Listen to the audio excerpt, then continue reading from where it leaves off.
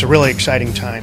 It's kind of the time of the year that I really look forward to, and I know the staff does, getting them back on campus, getting through very early on the NCAA paperwork and sickle cell testing and physicals and whatnot. So we bring them in a day earlier so that it's not cramped, and then we'll get through that and some Tucker leadership activities where we can really take our new players and they can get to know our upperclassmen going forward at a very early stage, and then we'll have our first practice on Thursday morning. Any theme or something you're working toward this year? Yeah, we made a lot of headway in the off season last spring. This group was an extremely coachable group that we kind of developed a culture of accountability.